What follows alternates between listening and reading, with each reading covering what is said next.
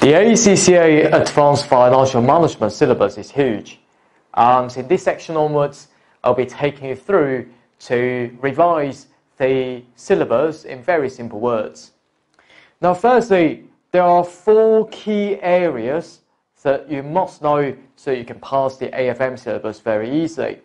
Firstly, you need to know there will be 3 decisions that we need to make in financial management, including the investment decision, which means spend the money out in buying the asset, the financing decision, which means where does the money come from and the cost of finance, and also how we're going to be distributing the profit back to our investors, which means the dividend policy decisions.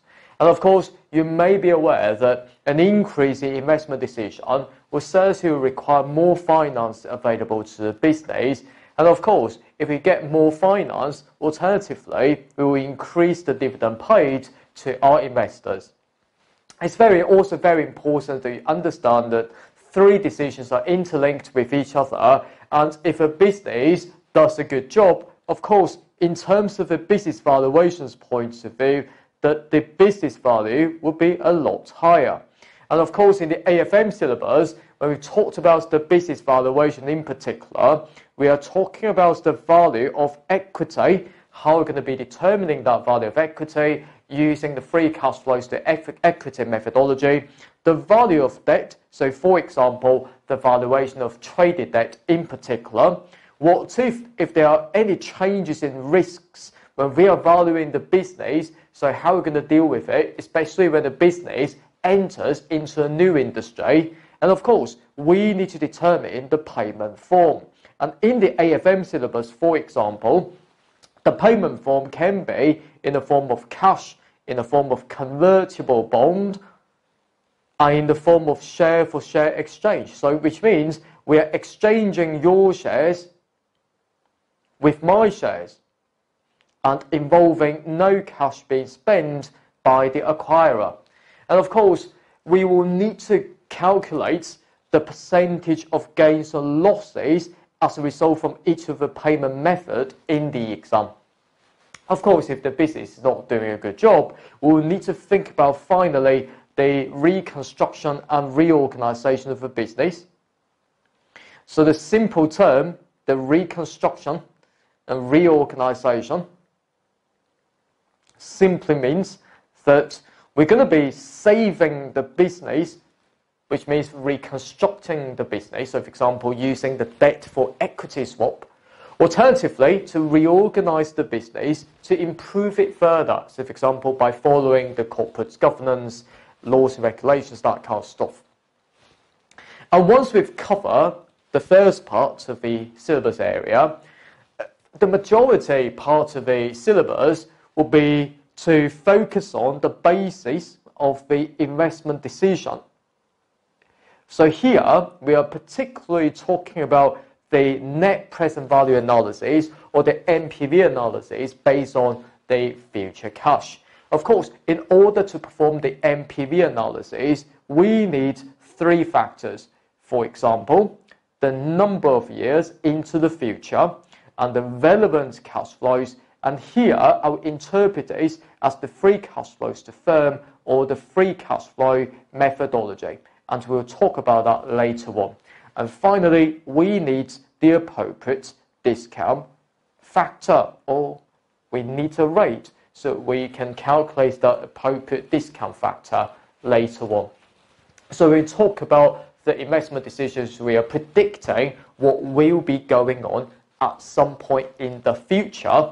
And this is why when talking about the number of years, so as time goes by in the future, there might be a change in the foreign exchange rate risk. There might be a change in the interest rate. So this means that there might be a risk about the forex changes. There might be a risk or chance that the interest rate will change. So if I were to receive or pay money in foreign currency, I will suffer from the forex risk. If I were to borrow or to deposit money at some point in the future, we will be suffering from the interest rate risk. And how we're going to be managing the forex as well as the interest rate risk, we will be using, for example, the internal method. For example, for the forex, we will receive the foreign currency, say no, we'll only settle that in home currency. For the interest rate, on the other hand, using the internal method, for example, we will be keeping a balance between the floating rate debt and the fixed rate debt altogether. Alternatively, from the exam's point of view, we will be heavily examining the external technique. So, for example, entering into the financial instrument contract. So, for example, for the forex, we may be entering into the money market hedge or the currency futures or swaps. Alternatively, for the interest rate risk, we will be entering into the forward rate agreement and something like that. And in particular, we are talking about the free cash flow methodology. And from the exam's point of view, from my perspective, I would like to personally divide this into three particular areas. Firstly, I would say this will be a mixed area of the cash flow methodology to be applied in this paper. So, for example, we'll be looking at things like the payback period. So, for example, how many years that we can recover our initial investment. Alternatively, we will be considering the time value of money effect, which means the discounted payback period. And of course, we may be considering the risks involved as well. And this is why we need to calculate something called duration. Because one of the disadvantages of using payback or discounted payback alone is that the payback or discounted payback only tells you when your initial investment actually pays back at some point in the future. It does not really consider the cash flows beyond the payback point. And this is why we need to look at the project's cash flows in total by considering how soon that we can get the 50% of the total present value from the project, and this is why we need to look at the duration later on. And after that, we will need to look at something called the internal rate of return as well as the modified internal rate of return as the relative measure. Will be relatively simple for non-financial managers to understand. And also, we also need to look at something called the value at risk, or we can call it as the VAR. So this means that given the level of confidence level, how much value that we may lose over this period, and this is what I mean by the value at risk.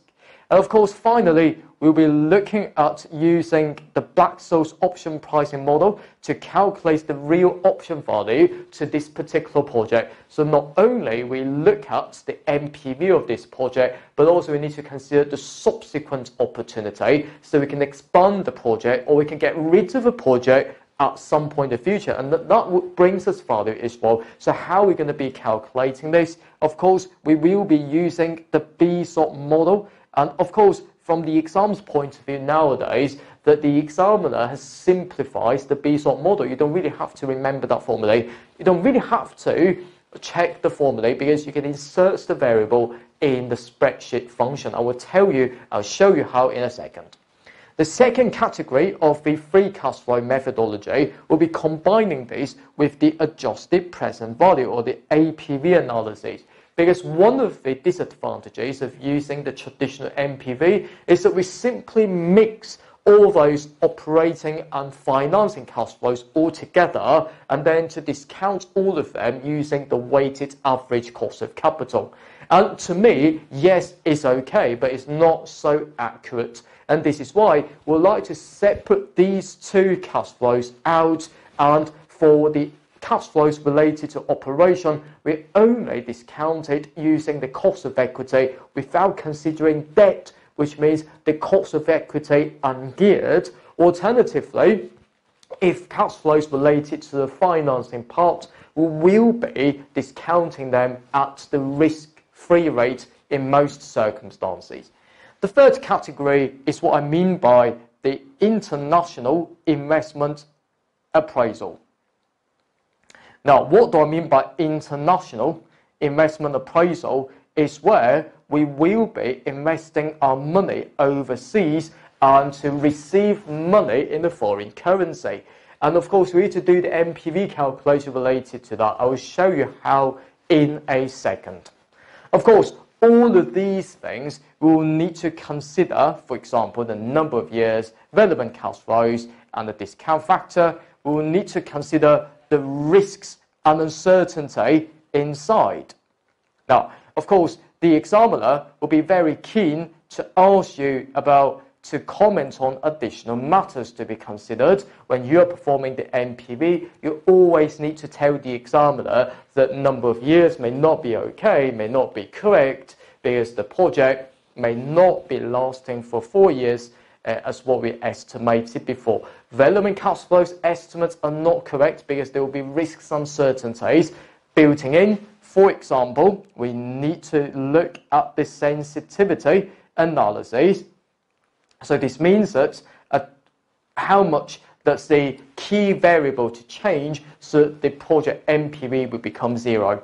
Alternatively, we can also consider the probability analysis, because instead of giving me the absolute figure or the single figure for the estimated sales revenue, why not to have many outcomes, and we consider the probabilities inside.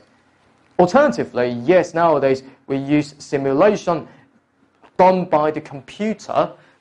Of course, that will involve lots of management time and may result in potential errors. However, it will give us more confidence that, given the percentage of confidence level, that how much NPV from these projects that we can earn using a simulation analysis. Of course, finally, we can also talk about the risk-adjusted discount rate. So in other words, if we find out that the project is quite risky, why not to increase the discount rate to incorporate additional risk, so to make the overall project NPV to become lower. So that's very important though. And of course, I've mentioned about the discount factor, or the discount rate will be a single rate. The discount factor will be 1 divided into 1 plus the discount rate for the power of n. So let's detail that in the third part of the syllabus from my perspective though. The third part of the syllabus, I would say that I would like to talk about the discount rate. So you can refer this as for example, the weighted average cost of capital, or the WACC for short. And of course, when we talk about the weighted average cost of capital, or the discount rate there, I would like to focus on this. Firstly, where does your money come from? So which means that we need to look at the business finance. So for example, we can borrow some money from the bank or from others. Alternatively, we can list our company onto the stock exchange. Alternatively, we don't really have to buy the asset. We can lease the asset. We can also have the Islamic finance option as well. And after that, we will need to look at the cost of capital calculation, in particular to calculate the weighted average cost of capital. So for example, we need to calculate the cost of equity using the dividend valuation model, using the capital asset pricing model, or the CAPM formula. Alternatively, we will be using the M&M per position number 2. Of course, these formulae will be given by the examiner. At the same time, we will also need to calculate the cost of debt, which means because for having interest expense, we can save tax, and this is why we need to times by 1 minus tax rate related to the cost of debt there. And after that, we'll need to calculate the cost of preference shares. We'll simply using the dividend from the preference share as the numerator and divide this into the preference share price, and this will arrive at the cost of preference share there. We mix them all together, and of course this will give me the weighted average cost of capital in the end. Of course, very importantly, we may need to consider the capital structure.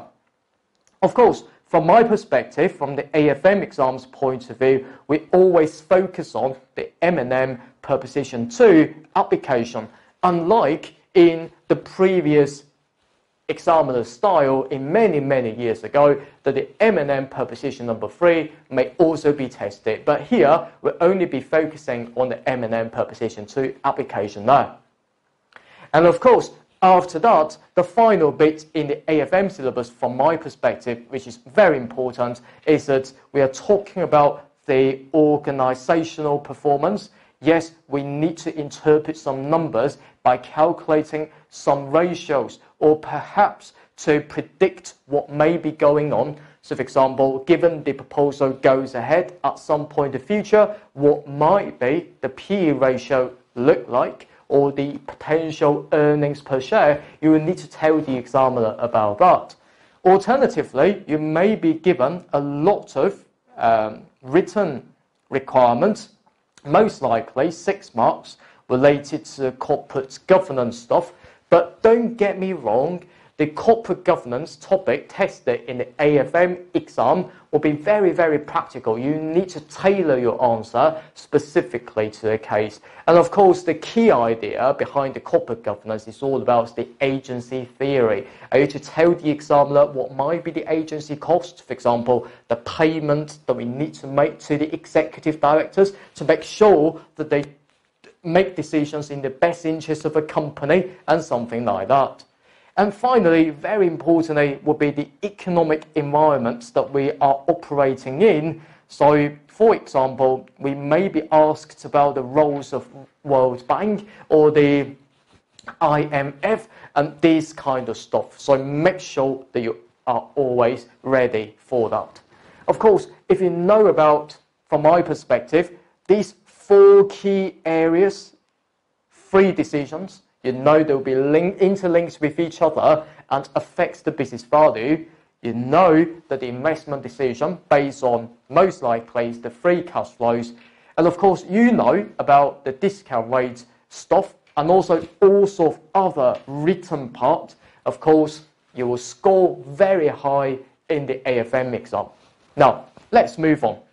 From this section onwards, I'll be firstly taking you through to the free cash flow methodology, starting with the free cash flow and then revising the mixture of areas, APV analysis and international investment appraisal. So let's get started then in very simple words before you apply this knowledge to the actual exam. So firstly, let's consider the free cash flow methodology. What do I mean by free cash flows? Are to be the cash flows available to whom? Of course, I would say that free cash flows can be the cash flows left to the entire business, but in textbook, we call this as firm, or we can call it as the free cash flow to firm, for example. Alternatively, to only shareholders. So in other words, the free cash flow to equity. In order to calculate the free cash flow, my approach will be relatively straightforward indeed. Always, I will start off with the profit before interest and tax and times by 1 minus tax rate. In order to arrive at the profit before interest and tax, we need sales revenue and all other costs to be deducted from the sales revenue. So let's make up a figure, let's say $100 for the PBIT, the tax rate being 20% there. So for example, to start off, it gives us $80 there. And of course, we'll need to plus the depreciation on the property, plant, equipment or the non-current asset back because these are non-cash. Let's say $10. Alternatively, we will need to adjust for the working capital. So for example, an increase in inventory, for example, because we need to spend money out in buying inventory, let's say $10, it's a minus $10 from there.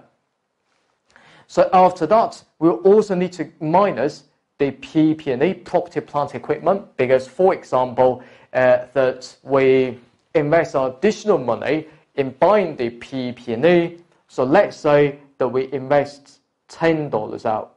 So if that's the case there, I would say that free cash flow to firm or TF becomes, let's say, 80 plus 10, 90, minus 10, minus 10, $70.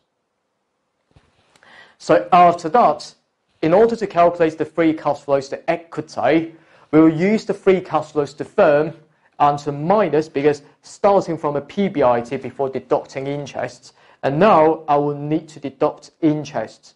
At the same time, I would like to times by 1 minus tax rate on that to avoid double counting. Let's say that the interest expense will be $5 there, and we are told the tax rate, let's say 20%, and times by 1 minus 20%, and that being the case, we minus $4 there. At the same time, finally, we may need to consider the business may be issuing additional debt and gets money into the business, let's say $10. And after that, we can calculate the free cash flow to equity using 70 minus 4, that would be 66, plus 10, and that would be 76 there. So which means that the cash flows available only to equity holders will be 76. And in our exam, the free cash flows to equity sometimes is known as dividend capacity, which means the abilities that you can pay your dividend to shareholders. So if that's the case, then what we need to do, finally, we may be asked to calculate something called the dividend cover. Now, to calculate the dividend cover what? Cover dividend, you will need to use the free cash flows to equity and to divide this into the dividend paid or dividend payment, for example.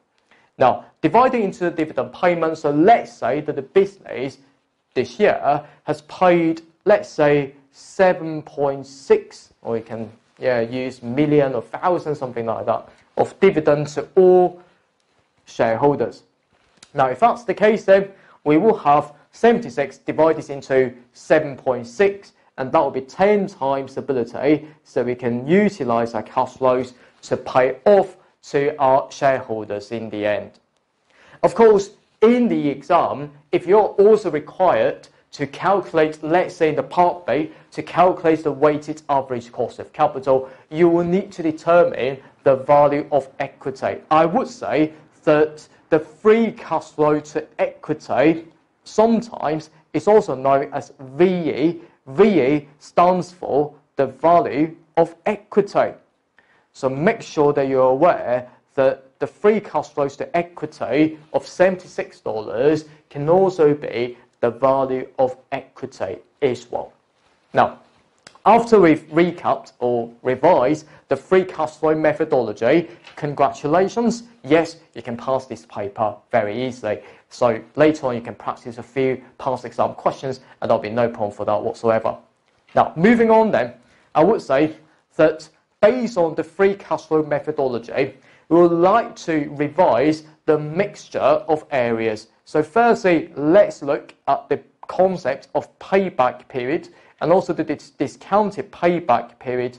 And finally, we'll also need to look at the duration concept. So make sure that we are ready for that.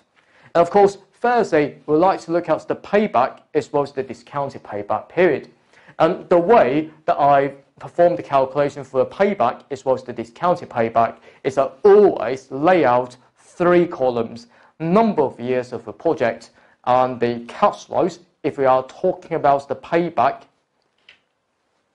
if we are calculating a discounted payback, of course, I will need to use present values. So if you are calculating the discounted payback.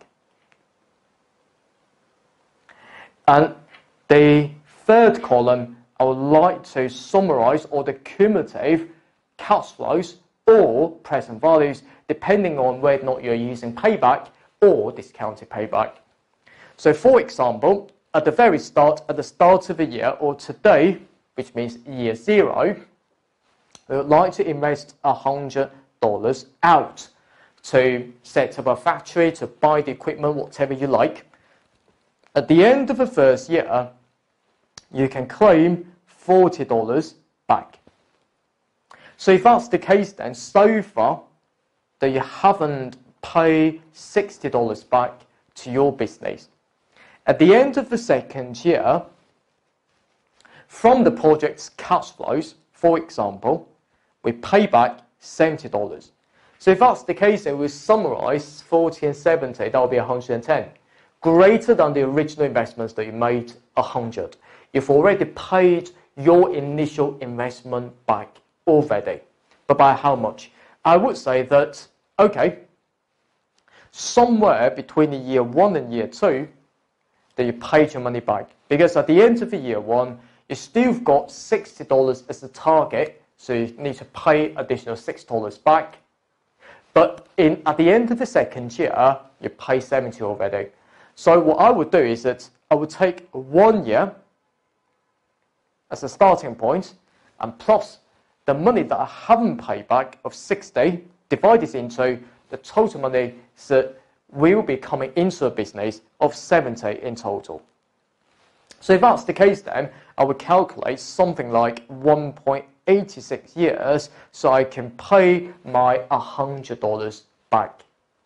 Of course, the 140 and 70 there can either be, yes, the cash flows or present values. So depending on whether or not you're using payback or considering the time value of money effect, which means the interest effect when you're calculating the discounted payback period.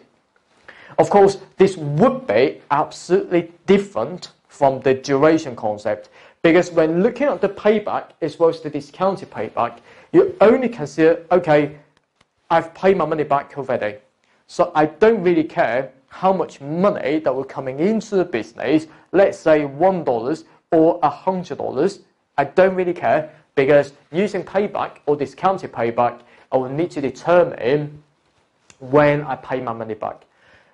Take 1.86 years to pay my money back, stop from there.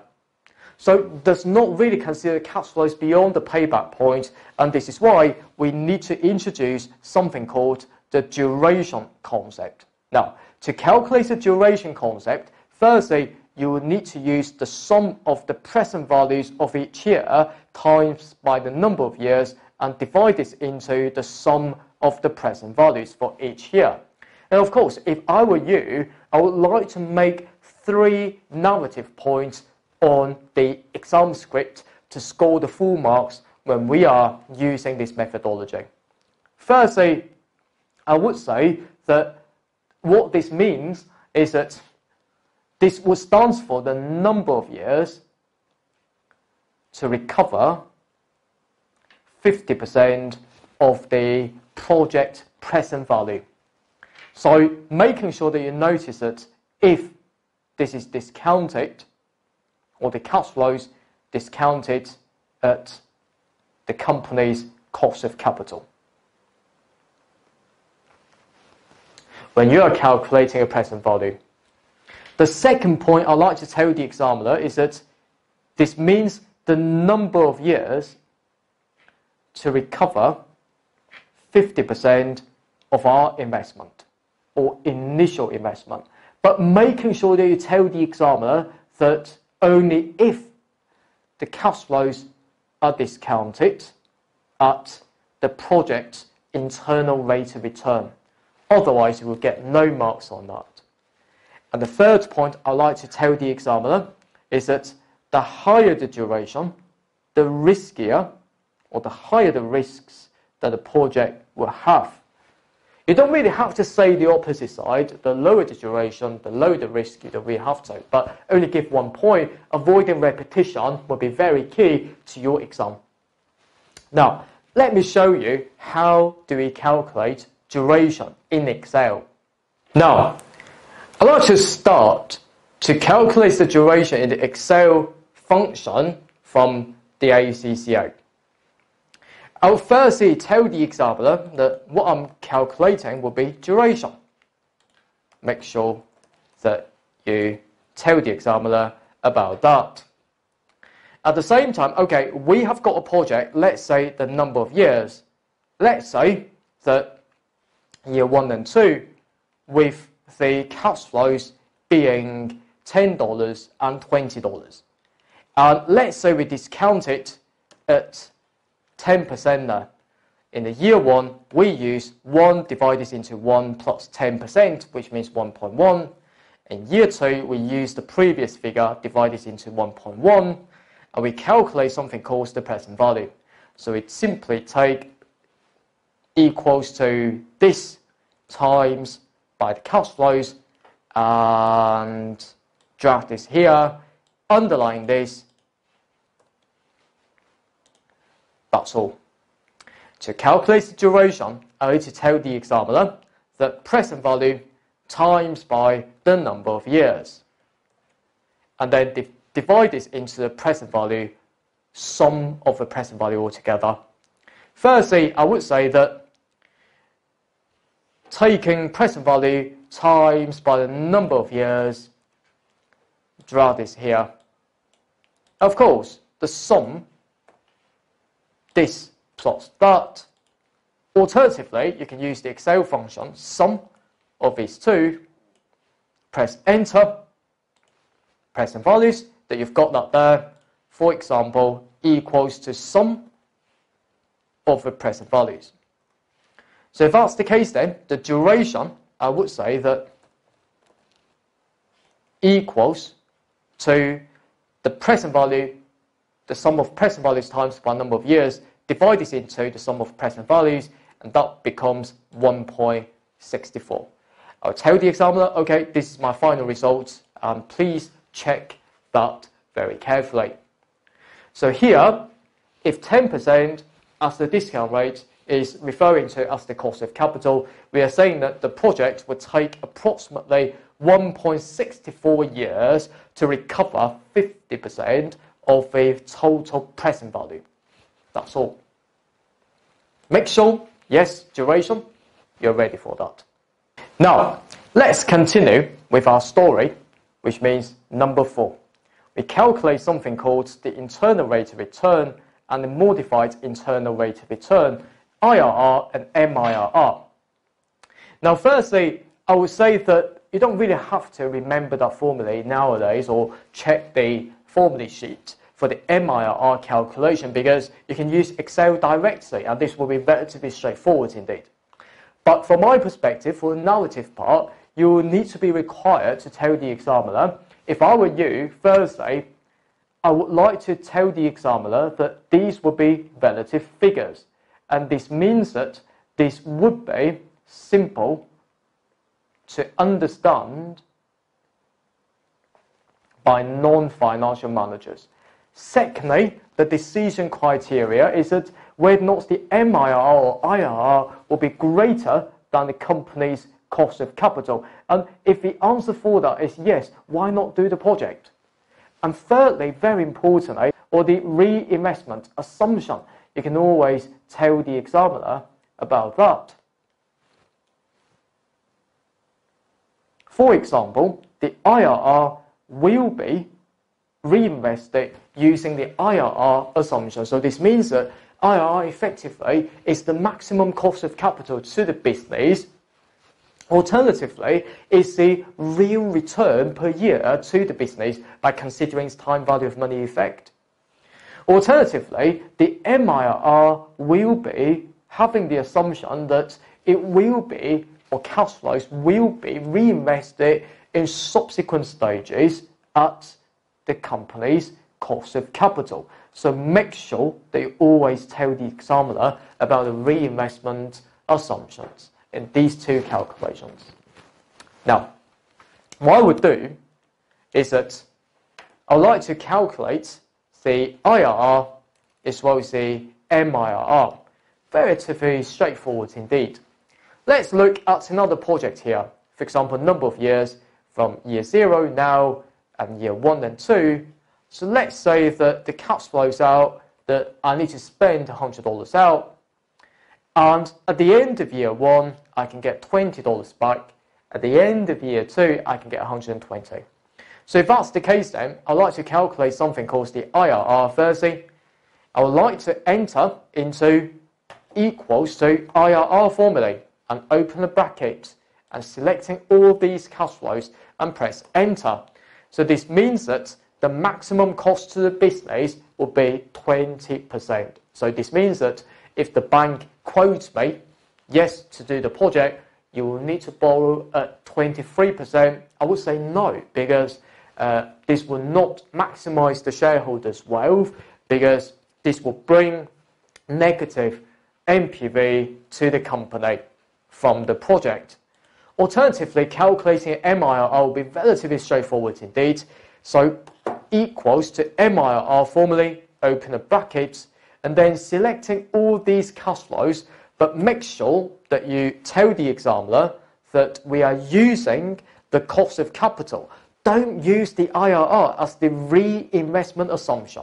For example, in our previous case, we can see that the cost of capital will be 10% there, so we can simply enter into 10%, 10%.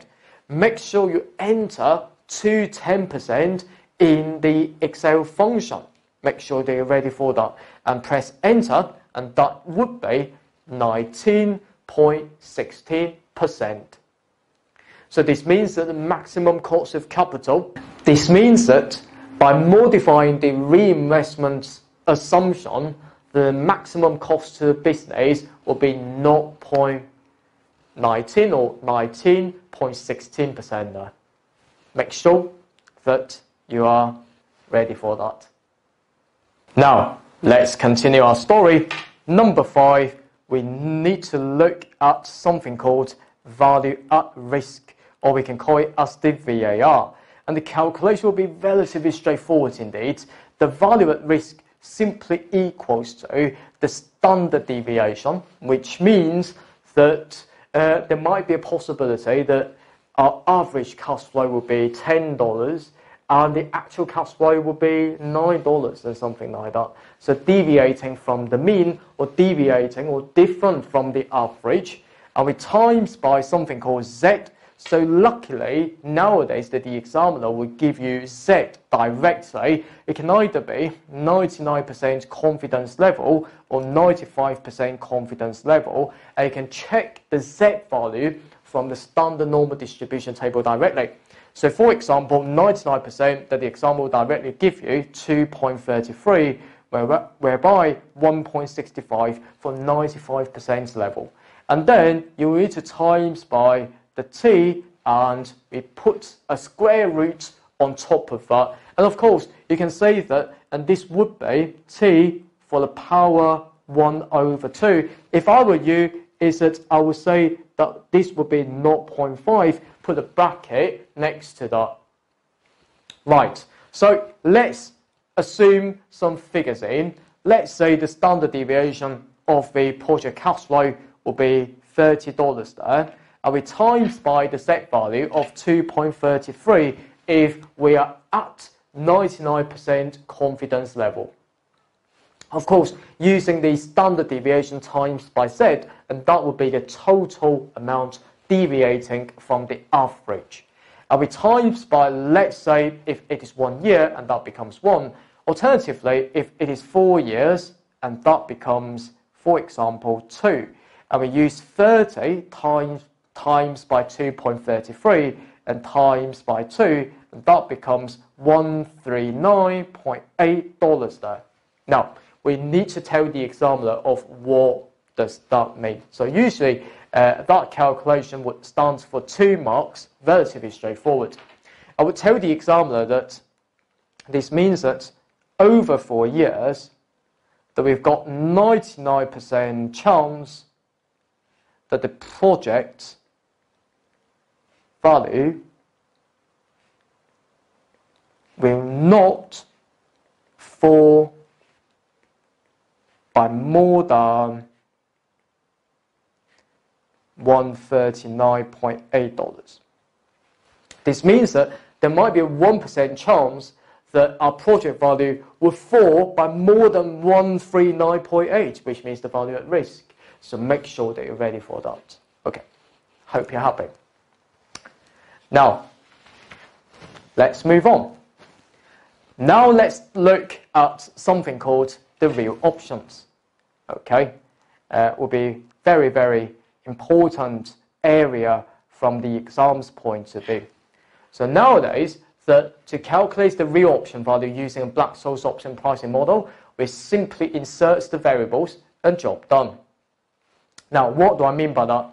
Let's say that the traditional NPV value of the project, let's say, will be $2.98 million negative. So this means that if you were to proceed with that project, you will end up with a loss-making position. And therefore, we will need to consider whether or not there will be additional options value in. Of course, we would say that the option value can either be the call option, which means the option to expand, which means carry on the project with additional investment in, alternatively the put option, which means the option to sell, which means we can abandon the project at some point in the future. To calculate the option value, we'll need to use the BSOP model, and we'll see that now. In order to do that, firstly, you will need to define certain variables. Firstly, you will need to tell the examiner what will be the present value of your project, and we can define this as the asset price or the PA. Let's say that the total present value, excluding any investment, will be $38.75 million. At the same time, we will need to define the cost that we need to spend in order to exercise the project or to proceed with the project, which means the cost element. Let's say $35 million that it is spent money out in order to proceed with the project. We should tell the examiner about T, which means that the time before incurring costs.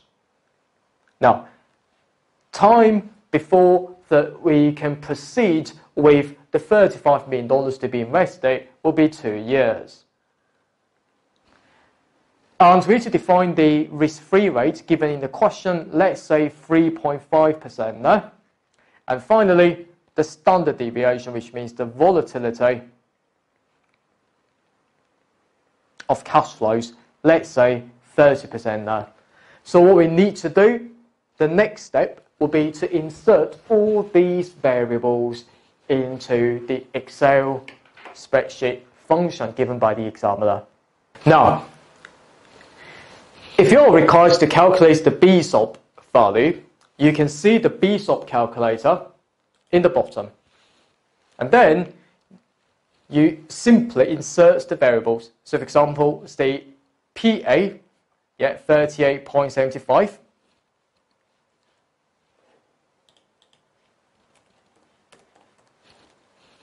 PE, yes, 35. R, which means the risk-free rate, 3.5%. T, yes, 2 years. The standard deviation of S, which means the volatility of cash flows, 30% there. You press enter, you will see the call option value, or C, standing for 9.53 there. So you simply copy that 9.53 in.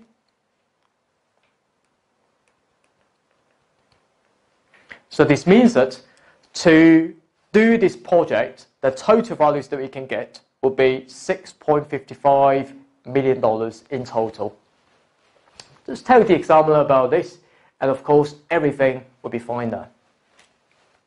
Now, let's revise the second category from the investment decision here.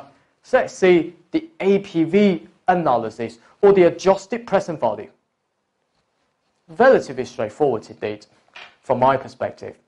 We can call it as the APV or adjusted present value analysis. So, in the past, when we are using the NPV analysis, we're mixing all these cash flows all together, including the operating as well as the financing cash flows. However, to perform the APV calculation, we are having a clever idea on this. We are splitting cash flows into the base case NPV and then plus or minus the present value of a financing effect. We are saying that if these are the cash flows related to the operating cash flows will be discounted using the cost of equity ungeared, which means without considering a lot the debt element inside. Of course, for the present value of the financing effects, we are saying that these will be related to the financing cash flows. And more specifically, from the exam's point of view, we are talking about 3 types of financing cash flows, and this will be discounted at the risk-free rate or the yield by the business related to its debt. 3 types of financing cash flows will be the issue costs. Okay, so if you're issuing debt, there might be issue costs in there. And related to interests, you need to consider the tax saving on that. And also the subsidy, especially if you're investing in overseas countries, that the government might give you the lower cost debt so you can enjoy the benefit from it. Now, firstly, in order to calculate that cost of equity, which is ungeared, what I would do usually would be to use these 2 ways from the current exam's point of view. Firstly, referring to the M&M proposition number 2, formally cost of equity geared equals to the cost of equity ungeared plus cost of equity ungeared minus yield and times by the debt value times by 1 minus tax rate divided into equity. Of course, this formula has been given by the examiner, so all you need to do is that the examiner may be giving you the target companies or the new industries, I don't know, it's the cost of equity, including debt, would be cost of equity geared, is given, and you are required to calculate the cost of equity which is ungeared by giving you all sorts of other variables as well. The second way so you can calculate the cost of equity which is ungeared would be to use the capital asset pricing model. Simply be the cost of equity ungeared equals to the risk-free rate, for example, the yield from the government security, that kind of stuff, and plus the asset beta factor times by the yield from the market minus the risk-free rate there. Of course, to calculate the asset beta, I would say that I would like to use the gear exercise. The asset beta equals to equity beta times by the equity value divided into equity value plus debt value times by 1 minus tax rate on that. So make sure they are ready for that.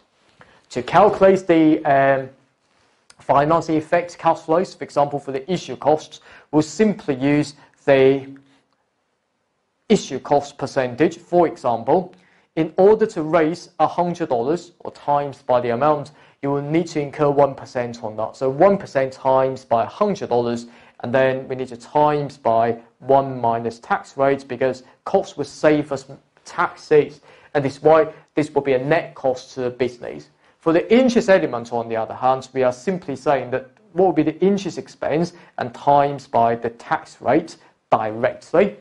And finally, for the subsidy, we need 2 steps in there. The step number 1 is that, yes, we'll need to pay interests on the monies that we borrow. And this means that I would like to take the interest times by the tax rate, same as what we've seen before. As the step number 2 there, because traditionally we may need to borrow at 5% from the commercial bank, but from the government we can only borrow at 3%. I will enjoy 2% of the cost savings if I were to borrow some money from the government, for example.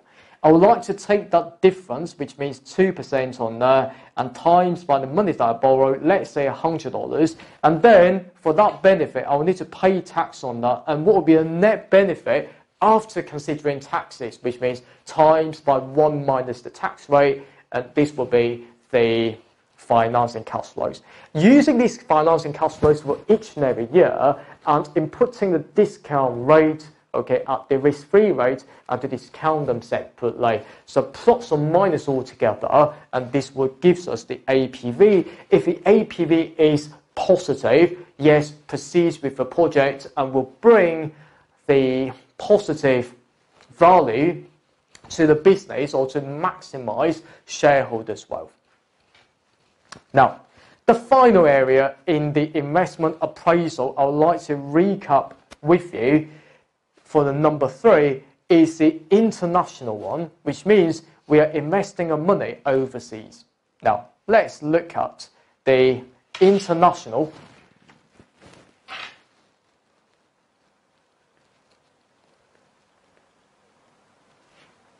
investment appraisal. Again, all basing on the concept of free cash flows there. So from my perspective, there are 2 things that you need to know from the international investment appraisal's point of view. Firstly, always that you need to predict the future forex rate or the foreign exchange rate using purchasing power parity theory. That's the starting point. Secondly, you need to know there will be 2-part cash flows. On top of that would be the cash flows from overseas country or subsidiary, and the bottom part, and that will be denominated in our own currency. Now, firstly, using a purchasing power parity theory, you will need to understand the spot rate of your current exchange rate. So, for example, for each UK pound, that can be exchanged into $2, or we can call it as $2 stroke UK pound. And then, based on the estimated inflation in both of these countries, for example, in the UK and in the US, in the year number 1, let's say that we estimate there will be 10% increase in prices, for example, inflation in the UK, or 15% happening in the US. In the year 2, later on, 8% and 10% of the inflation in the UK and US, respectively. Now, the final step that we need to do is that, firstly, you will need to put the spot rate in, let's say, to predict the future exchange rate in the year 1. Firstly, you will need to take that spot rate in, and then you will need to tell yourself that this will be your first currency, and this will be your second currency, which means the variable and base currency, but you don't really have to know that. First and second currency, so all you need to do is that 1 plus the inflation rate in the first currency, 1 plus the inflation rate in the second currency. Now, first currency denominated in the USD, so we take 15% there. Second currency, we are using UK pound, we are taking 10% from there.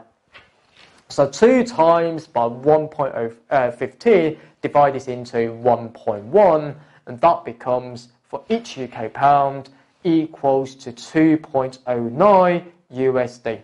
So carry this forward in the year 2, 2.09 USD stroke UK pound, 1 plus in the first currency, AC US, which means 10% in the numerator, and in the denominator, 8% there. So that becomes the rate of 2.13 USD stroke UK pound. So this is how we predict the future exchange rate. Now, the second element is that we've got 2 parts cash flows there. You need to tell yourself that the first part of the cash flows, you need to tell yourself that these would be denominated in the foreign currency. So what do I mean by this is that you will see the layout of your international investment appraisal NPV calculation for the future number of years. For example, in the year 1 and year 2, we've got the sales revenue respectively, we've got different expenses, possibly with the royalty payment back to our parent's company, you to subtract that in the foreign currency. But very importantly is that when you calculate the tax paid, the shortcut approach would be firstly to deduct all the tax depreciation after the expenses. That's very important as a starting point there. Let's assume some figures, assuming that we've got 100 of the sales revenue, 30 of the expenses and 20 of the tax depreciation, and then we arrive at $50, and we need to pay tax on that. So for example, we calculate the tax paid. Let's say 10% of taxes payable in the current year. We simply take that 10% and times by the taxable profit worth of 50, so that becomes $5 of the tax paid. And after that, we would say the tax depreciation is non-cash element. So this is why we cannot subtract it in the NPV calculation. So all we can do is to plot this back. Plot the tax depreciation in, let's say, $20 in. And that's all we can do. So carry this on in the year 2, you can see the same thing. So make sure that you're ready for that. Of course, the examiner sometimes may be interested in, okay, adding a bit of stuff in asking you, okay, what if we've got tax losses that we can carry this back and to enjoy the tax benefit on that? Okay, so after the tax depreciation deducting $20, you will also need to consider the adjustment for tax losses on that. Okay, so make sure that you're ready. Of course, after we've considered the first part of the cash flows, the second part of the cash flows, you always need to tell yourself will be denominated in our own currency. So after you've calculated all these cash flows denominated in the foreign currencies, you will need to adjust for the predicted exchange rate into your own currency. So any sort of cash flows paid by the subsidiary company or branch overseas to the parent will need to bring this back, okay, in the second part of our cash flows. Of course, paying the taxes, okay, so on top of that in our own country will be absolutely fine now. Nothing special, but to make sure that you input all these elements into the formula so you can score very high marks in this topic. Now, congratulations from my perspective. So far, I've recapped on the first part regarding the free cash flow mixture, APV, international investment appraisal topics in the AFM syllabus. Congratulations on that. So make sure, yes, AFM syllabus, huge syllabus and very difficult indeed. But of course, I can help you with that with my course on AFM. I've got experience in marking, I've got experience in teaching the AFM in very simple words and using my own technique and own summary. I'm sure that you will benefit from my approach to ace your AFM exam in the upcoming sitting. My name is Steve Chen, the fellow member of ACCA, the course director at Global APC. I look forward to seeing you in the next of our session. Bye for now then. APC, accounting for your future. It's time for foreign currency risk management in the ACCA AFM exam. So we shorted for Forex issues. Now, in order to deal with the risk management with regards to foreign currency, it's important that firstly, you will need to understand the Forex quote. Now, this is particularly important because later on, irrespective of whether or not you're using the internal or the external technique, you will need to understand which rates that you are going to be using. Now, the Forex quote works like this. For example, for each UK pound equals to 1.9150 to, for each UK pound, which means stroke UK pounds, is worth at 1.9850. So if that's the case, then okay, now, what we're going to be doing is that we need to understand that the second currency, which means the UK pound, stands for the base currency. Now, it's like looking at an apple, whether or not you're going to buy and sell an apple at how much. So we are looking at the base, which means the apple. Now, the dollar, which means the variable currency. And this is the starting point, that you can't mix that all together. The second thing that you need to do is that you need to see a couple of transactions and see which ways they're going to be using. So I would say that 9150 compared to 9850, 9150 is lower. Now, this is the lower price. Technically, it's called the bid price, but we don't really have to know that from the exam's point of view. And this is called the higher price. And we are focusing from an entity's point of view, we always lose. And this means that we always buy at high price and we always sell at low price. But remember, we are not talking about the variable currency, we are talking about the base currency. So remember, always remember that rule that we always lose. Now, let's see a couple of transactions and how we combine this all together then. Now, the first transaction, suppose that we're going to be receiving $10,000. So suppose that $10,000 is the foreign currency. This is why the forex risk comes into being. And what we need to do is to convert that into the UK pound. Okay, now, the step number one that we are going to be dealing with a transaction like this is that what will be the base currency. As I said before, it's the base currency just to be the UK pound. Okay, so just slot that there is the UK pound as the step number one there. Now, the step number two. Step number two, let's see the transaction. Because you are receiving dollars, but you're based in the UK. And dollars, yes, to a certain extent, is useless. So what we need to do then, receiving that foreign currency, we need to sell that foreign currency. And that's it. Okay, if you look at the rule, okay, we sell at low price, so can we select 1.9150? Well, the answer is no, because we are always focusing on the base currency. So this means that we need to sell the dollar, which is the variable currency, but it's not a base currency. So we need to convert that into base currency. This means that to sell dollars, we can get pound, which means we can buy pound. Okay, so make sure they're ready for that. Now, we are buying pound.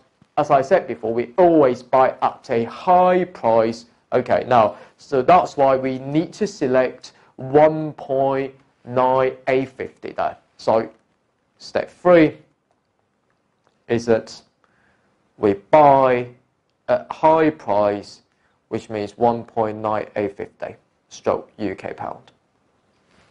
So all we can do is to, firstly, the transaction amount $10,000. Secondly, 1.9850 dollars stroke UK pound. Now, as a final step, I would say that will be a step 4 there, is that if these two currencies are the same, so all you need to do is going to be using divide. So one divided through to another, and this why you can get the UK pound. And that's the rule. And if that's not the same, of course, you need to use multiply. So that equals to 5,038 UK pound. Okay, so you can receive 5038 equivalent to 10,000 USD. Okay, so that's the first transaction. Now, the second transaction is where you're going to pay $10,000. Again, it's the foreign currency. Now, as I said before, the step 1, what will be the base currency, same as what we've seen, is the UK pound. And step 2 then, what you need to do then, in order to pay that foreign currency, pay dollar, you will need that dollar firstly. This means that you will need to buy dollar, but because base currency is in the UK pound, not in USD, so what you need to do to buy dollar, you need to exchange that with your UK pound, which means you're going to be selling the UK pound. Okay, just the opposite side. We need to buy the USD, which means we need to sell our currency or base currency. Of course, as a step 3 though, when we sell the UK pound, we just sell at a low price. The low price is how much? 9150. Okay,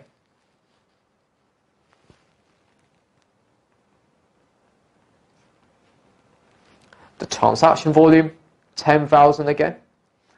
So that's a step 4 there. Because the first currency is the same, we use divide. So in essence, we are paying 5,222 UK pound. Moving on, the third transaction, let's say, that we're going to be receiving 10,000 UK pounds. So suppose that 10,000 UK pound, the UK pounds now is a foreign currency, let's say. So suppose that now we are based in the USA. Okay, now, step 1, what will be the base currency? As I said before, look at the quote again. It's the base currency, same as what we've seen, is the UK pound. Okay, so UK pound is the second currency, which means the base currency, UK pound. So step 2 then, we receive that UK pound. Of course, what we need to do then is that we need to sell that UK pound because it's the foreign currency, because now we are based in the USA, and therefore, on the opposite side, we are buying the USD. Now, of course, it's already in the base currency, and this is why we sell always at a low price. Now, step 3, we sell at a low price. The low price is, yes, 1.9150.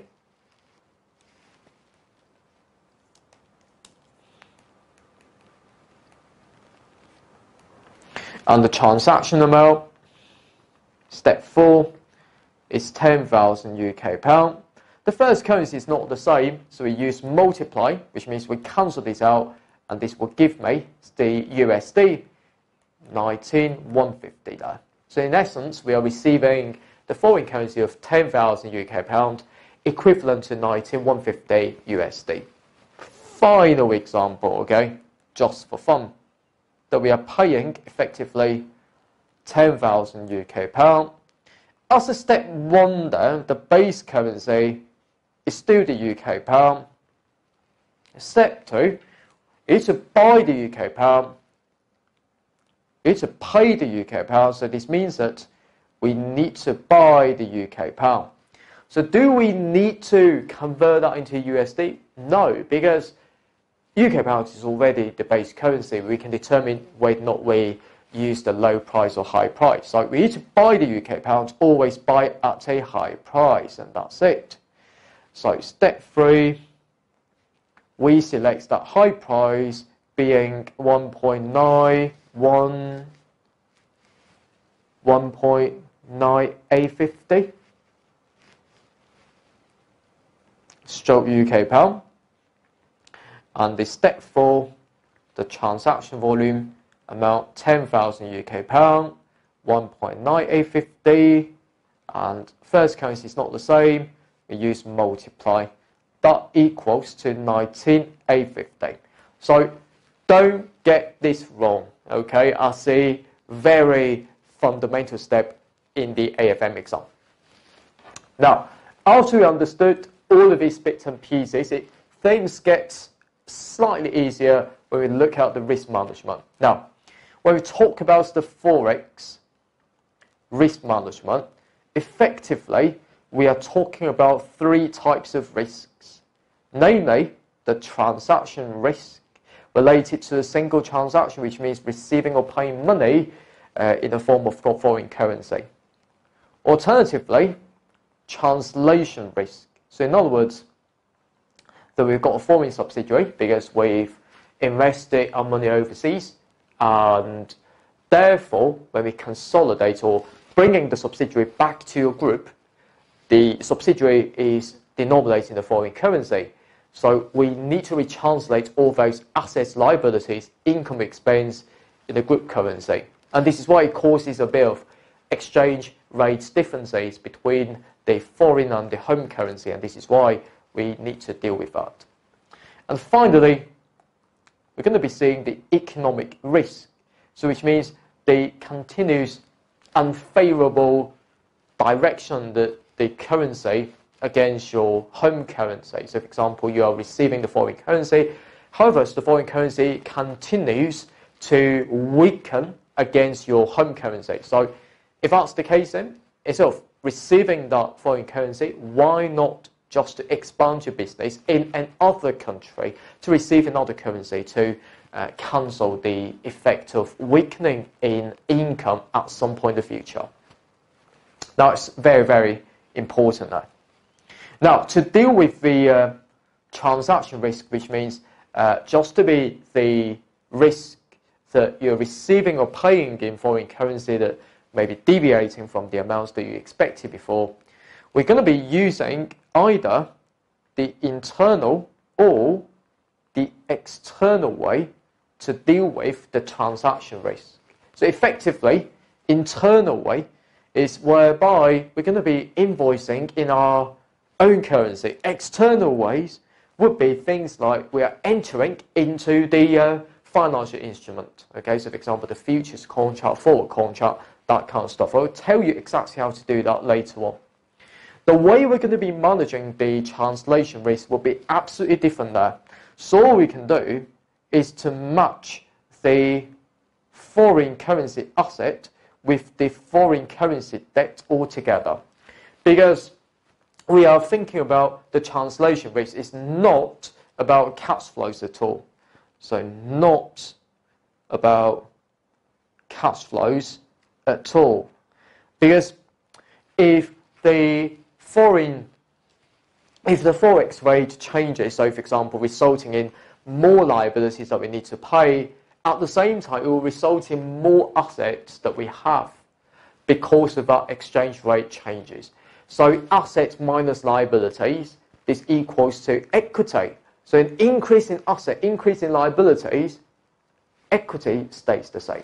Decrease in asset, decrease in liabilities that we owe to others, reduction in asset, reduction in liabilities, asset minus liabilities, equity still equals the same.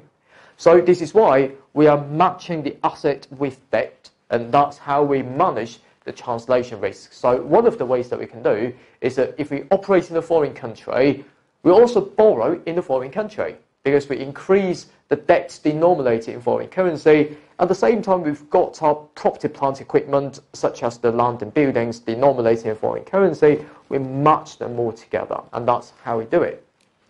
Economic risk. Yes, we will be using two ways to manage the economic risk. Firstly, in terms of diversification. So in other words, why not? Don't put all of your eggs into one basket. So this means that why not to diversify your business using different supply chain? That's important. Just to diversify your business itself, simply setting up your factory in one country, why not set up your factories in multiple countries? So instead of receiving income from only one country, why not to receive income from multiple countries? Okay, just to diversify your business, in other words. Alternatively, you're going to be diversifying your operations. So for example, maybe in different product lines and something like that. Supply chain, okay, receiving money from the foreign customer, paying money to the foreign supplier.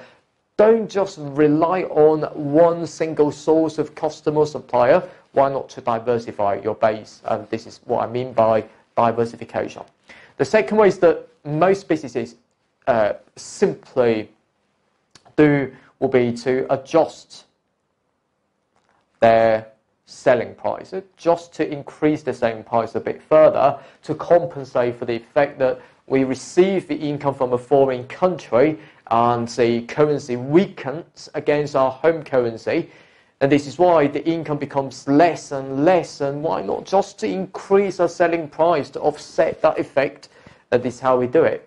However, of course, in the exam, you always tell the examiner, increasing your selling price, how about for volume? The volume will be affected, okay? Reduction in sales volume in particular.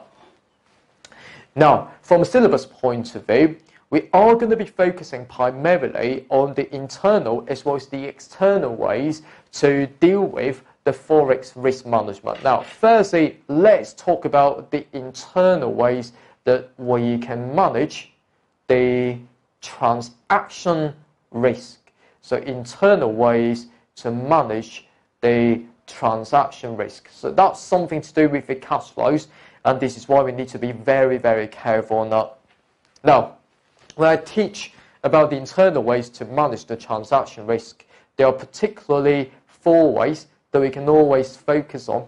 For example, we can invoice in our home currency. So instead of receiving that foreign currency, why not to receive our own home currency instead? And this means that this effectively cancels all these forex risks at all. The second ways that we can do is to use something called leading or lagging. Now, what do I mean by leading or lagging is that we are going to be receiving or paying something in advance or later, which means lagging. If we see that the income denominated in foreign currency is very good so far, why not to receive that money later? Because I would expect that I can receive more if I were to receive it later. So leading or lagging will be one of the ways that you can manage your transaction risk. Another way, internal ways, will be to use matching. So matching simply implies 2 things here. Firstly, you're going to be match the foreign receipt with the foreign payment. And this is very common. So in other words, okay, I need to pay, because I'm, for example, based in the UK, I need to pay the USD.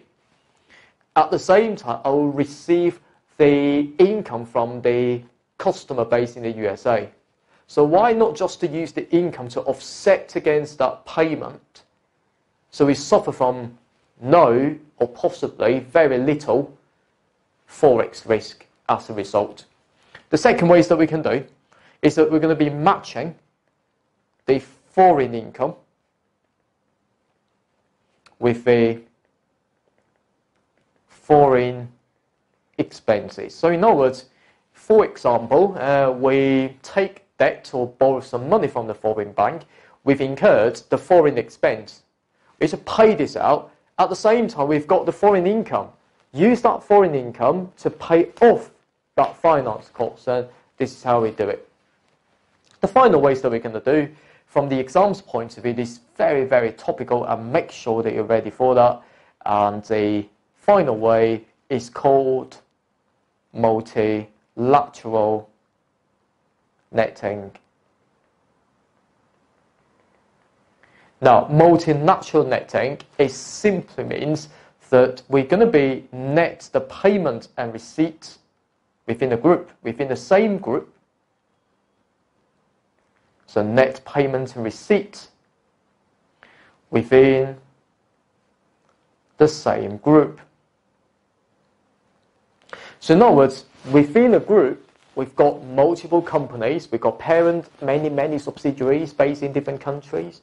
And many subsidiaries, yes, you may have studied the transfer pricing, buying and selling goods from each other to work together, okay, to save costs for the entire business. It's absolutely fine that. So it owes some money to each of the subsidiary or each of the respective companies in turn. So instead of having all these transactions occurring at the same time, that will increase lots of transaction costs and suffering from the forex risk to a certain extent by the respective companies. Why not just to net all these payments and receipts into a few transactions, and that's all we can do.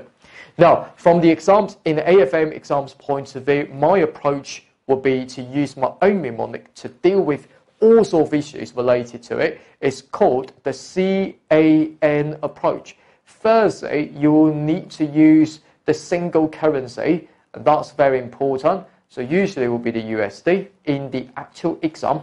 Secondly, you need to create a table and to net them off and make sure that you're ready for that. Now let's look at a simple example of how this can be done. So suppose that in the multilateral netting case scenario is whereby we've got the receipts and payment, okay, from each of the companies in turn, and incurring in the amount of transaction as well. And also we've got the quote, okay, is the Forex quote that you need to convert that into the step number 1 as your currency. So let's say that in the group currency in the parent company, let's say is denominated in the USD. We finish off the step number 1 there. Now, what we need to do then is that we need to see the question. Now, let's say that we've got businesses based in Germany. Germany company is going to receive money from the US company for the amount of €6 million. And the Forex quote is that for each euro, that equals to be 0.6919 USD. The second case is that the US company is going to receive money from a Germany company and in the form of $12 million. And because it's $12 million, so it's in dollars, now we don't really have to exchange that into another currency because we need to present all the currencies in the USD.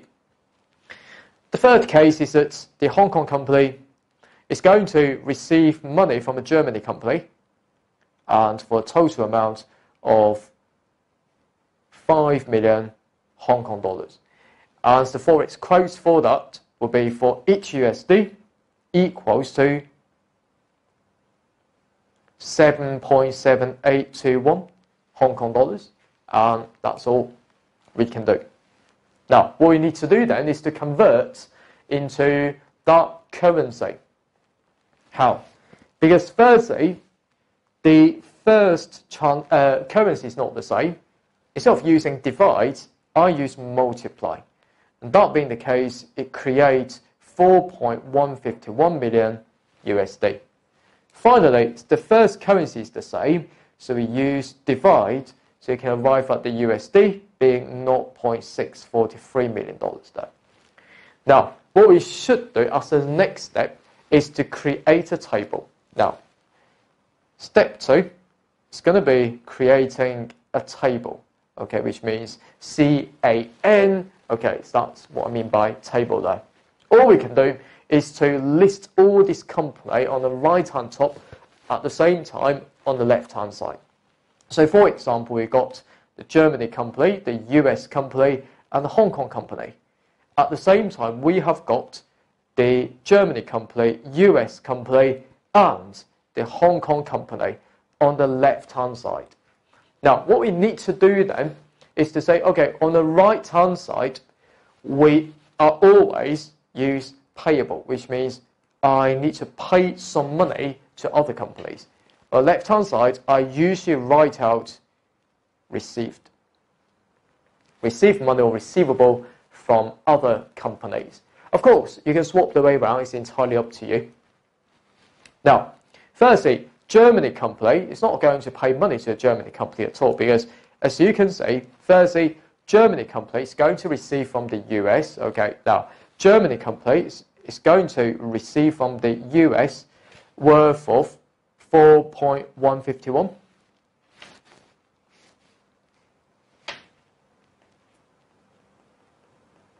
million dollars. Okay, now we deal with the first transaction. The second one is that US is going to receive from Germany 12.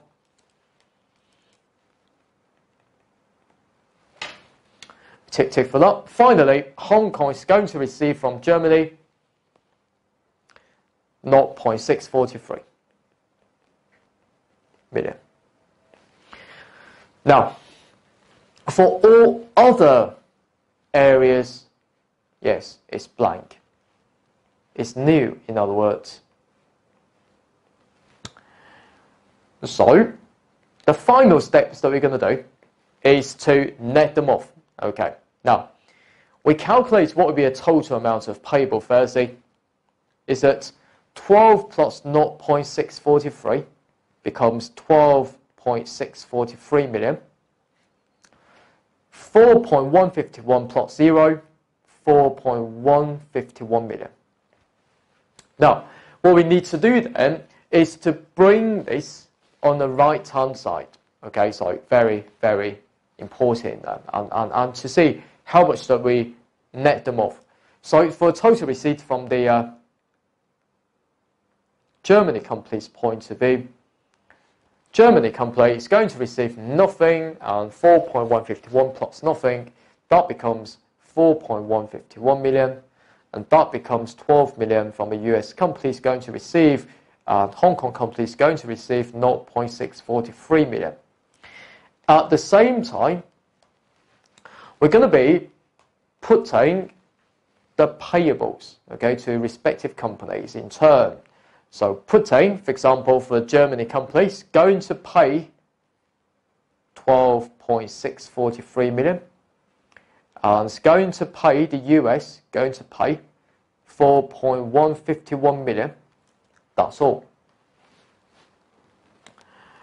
And there's nothing for a Hong Kong company. Okay, so we can calculate something called the net amount.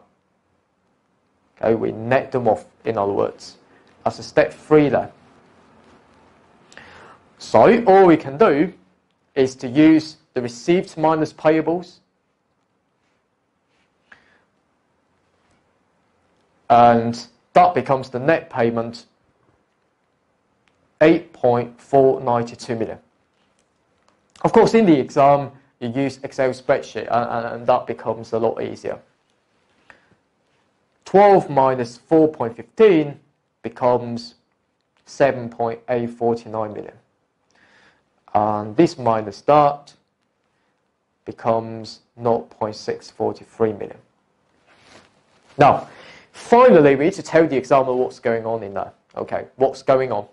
Relatively straightforward indeed.